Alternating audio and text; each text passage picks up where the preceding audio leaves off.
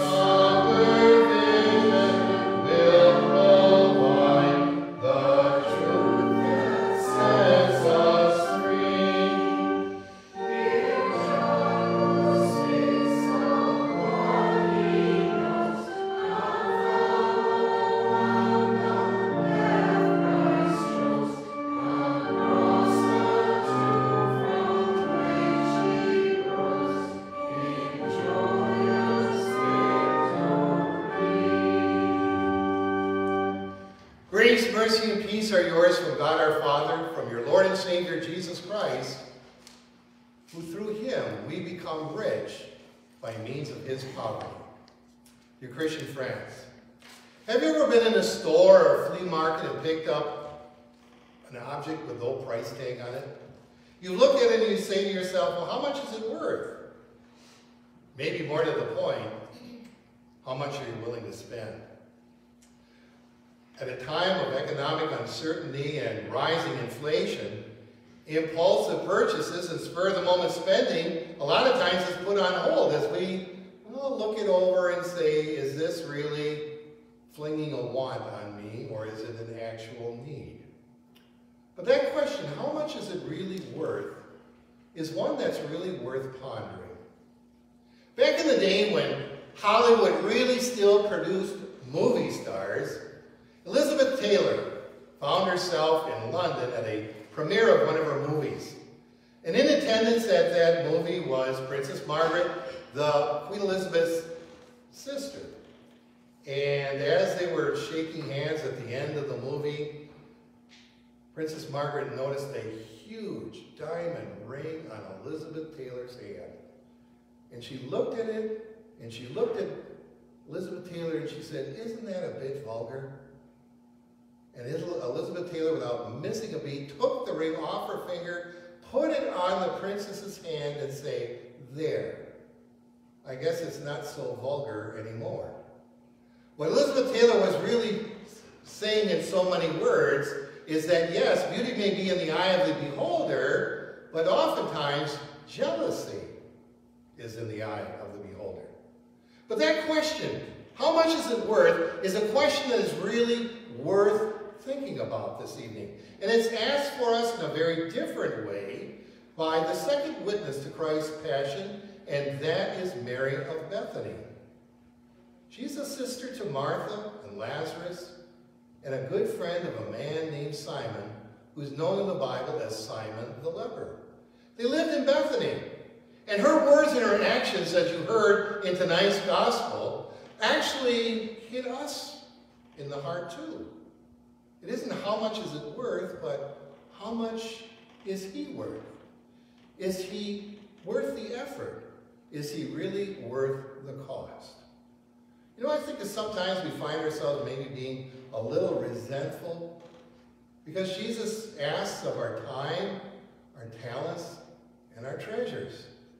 And then there are those embarrassing moments when people actually find out that we are Bible-believing Christians who come and worship on a regular basis. But what we can learn from Mary as a witness to Christ's passion is simply this: Jesus is worth this and so much more. Because there's a reason enough for us to show Christ our love. And secondly, use your time, use the opportunity to show him that love. Now, the events of tonight's gospel happened on Saturday night before Palm Sunday. And Jesus was making his way to Jerusalem, and he comes to this little town just outside Jerusalem, maybe not even a mile or so, to the home of Mary and Martha, or I should say where Mary and Martha and Lazarus and this gentleman by the name of Simon lived. And it was a banquet that was going to be held at Simon's house, as Matthew and Mark note in their Gospels. Because Jesus had raised Lazarus from the dead, Jesus was a wanted man. And why? Because the Jewish government, the Jewish elites, they had a real big problem with Jesus. Jesus' popularity was growing. Jesus' influence was growing and impeding the spiritual life of the people. And as far as these Jewish elites were concerned, they wanted power. They wanted not only the spiritual power, but they wanted the political power over Jesus, and Jesus was robbing them of that. And where it all came to a head was at this town called Bethany. Jesus had raised Lazarus from the dead, and there was no denying what Jesus had done.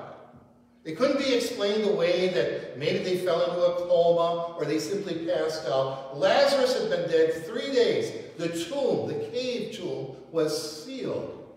And when Jesus said, "Lazarus, come forth," there stood Lazarus with all of those burial strips of cloth over him.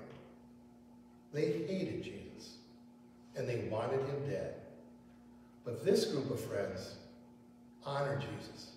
They knew that Jesus was making his way to the Passover, and so they invited him for dinner. They didn't worry about hateful people. They didn't worry about the fact that by entertaining Jesus, they were putting themselves in danger. No, they loved Jesus, and they had every reason to thank and to show their love for this God who had given them everything, because their loved ones were as good as dead. Simon, a family friend who is known as Simon the leper in the scriptures, was healed of his leprosy. We don't have that account in the Gospels, but that's what we're led to believe as we hear this account. And as far as Lazarus, he was restored to his sisters. So Mary, or I should say Martha served, Simon hosted, and Mary did the most precious thing. She gave a gift of tremendous value. This is the same Mary who sat at Jesus' feet. The same Mary who listened to God's word. The same Mary who, by the grace of God, saw her Lord and Savior and had that wonderful gift of faith.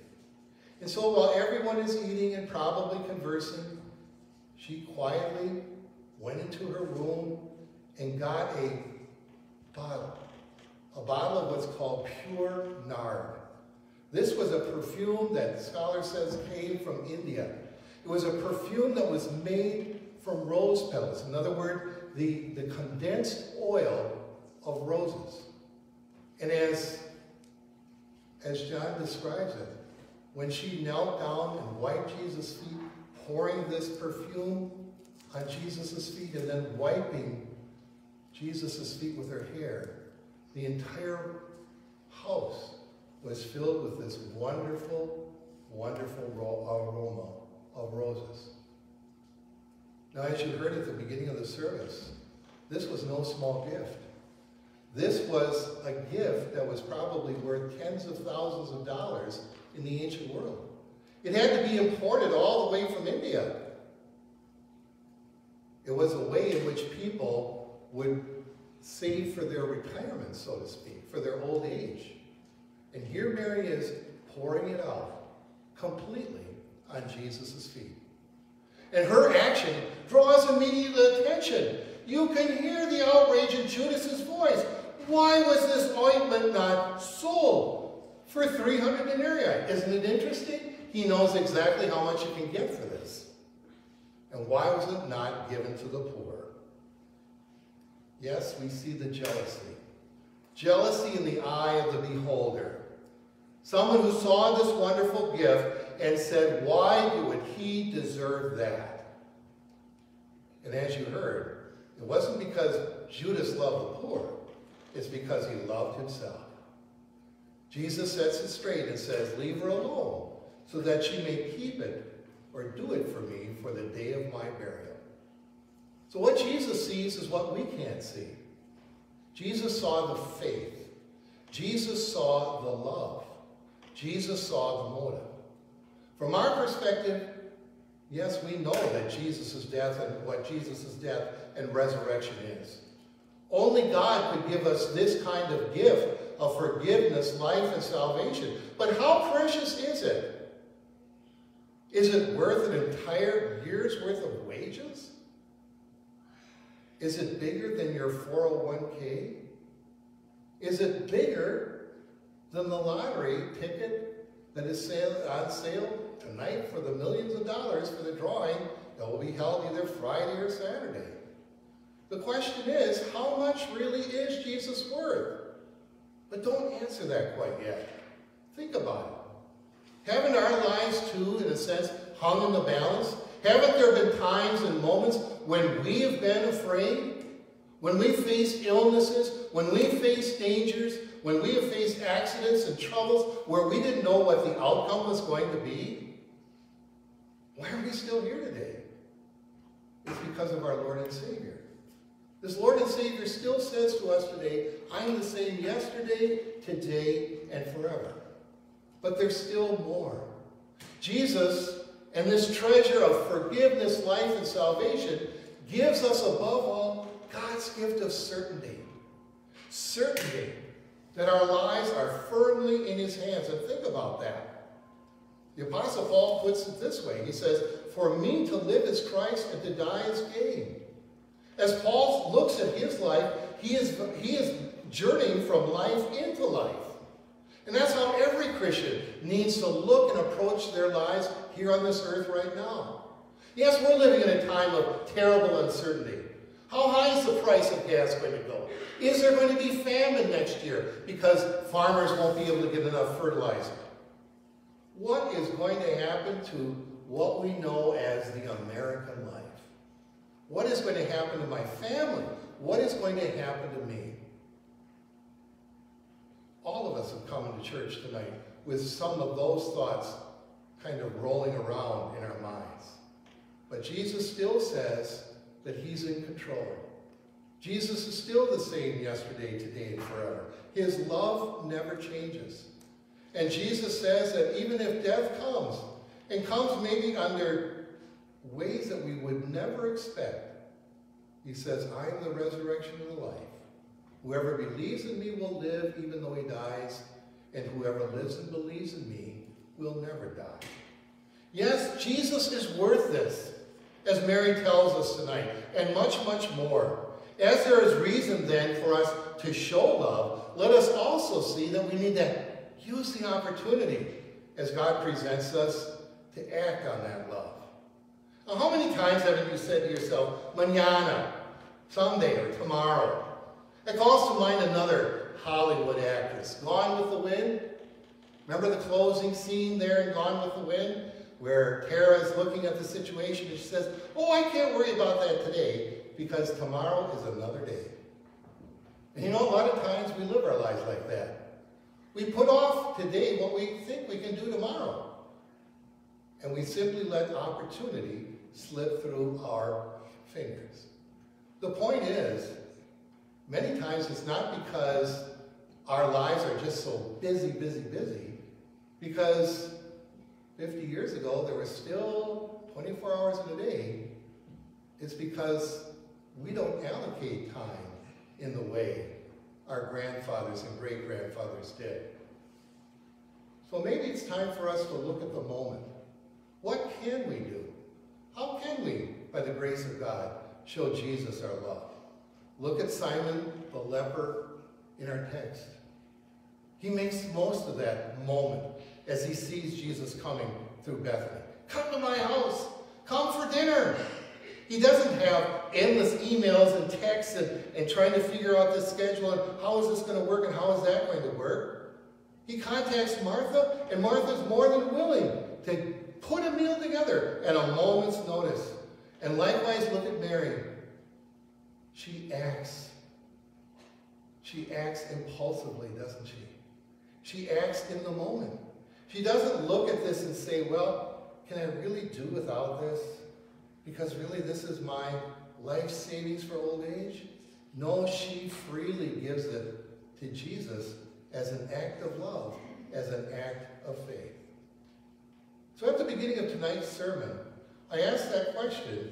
There's beauty in the sight of the beholder, but there's also jealousy in the sight of the owner.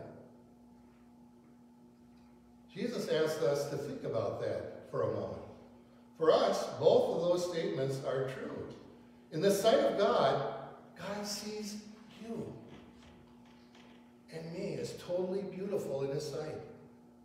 And he sees this in spite of our sins. While we were still sinners, Christ died for us, is what the Apostle Paul teaches us. God loves us even though we are covered with our dirt, our shame, and all of our guilt. And he washes it all away again and again through the precious blood of Jesus. Through his active keeping of the law in our place, God makes us righteous and perfect in his sight once again. God didn't stop and say to himself, well, I need to think this over. or maybe I shouldn't, or maybe this isn't the right opportunity. No, God acted. God acted impulsively. God acted in the moment. God sent his Son so that we could be forgiven in the sight of God. And that's why there is beauty in the sight of the owner. God sees us as his very own. By faith, you and I possess all the blessings of Christ, all of them, inside and out, from top to bottom. Not one of them is missing. You are clean and perfect and righteous in the sight of God. So as we look at Mary, as we look at Simon the leper, as we look at Martha, we see people who are acting in love, who are making the most of their opportunity. So what kind of extravagant opportunities can we use for Jesus? Well, don't get lost in the idea of tomorrow or all the good intentions. See what you can do now. Maybe it comes down to coming to services here during midweek services in Lent for the next 5 weeks. Maybe it also is giving you the opportunity to call that friend or neighbor or family friend or relative to come and join you for church. Maybe it's time to mend the fence or to give that invitation to come and to find Jesus who brings rest for our souls. Maybe we can act upon that intention that we've had in our own heart of hearts to give a gift to show Jesus our love. When we really stop to think about it, as Mary teaches us, Jesus is worth this and much, much more. We don't have anything to lose, but in Christ, we have gained everything. So as we look at our lives, as we look at Jesus, as we look at what we have received, yes, we can join with Mary in saying, Jesus is worth this and so much more. Amen. And the peace of God, which surpasses all understanding, keep your hearts and minds through faith in Christ Jesus. Amen. Let us rise.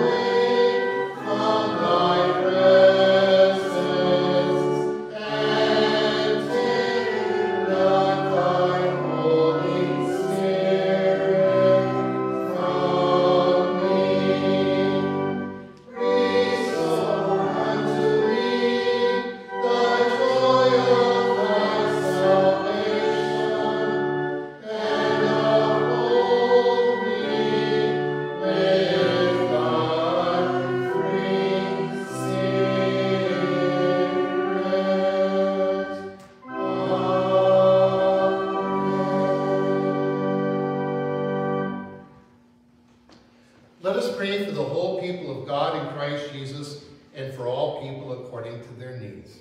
In our intercessory prayers this evening, it has pleased Almighty God to take from this world to himself in heaven the soul of our Christian brother Phil Lewin, whom the Lord received to himself yesterday morning at 11 a.m. Funeral services will be conducted here at St. Paul's this coming Saturday at 11 a.m. Visitation will be Friday evening at the Lewin Funeral Home from 3 o'clock till 7 o'clock in the evening, and then also visitation here at church on Saturday from 9 a.m. until service time. Let us pray.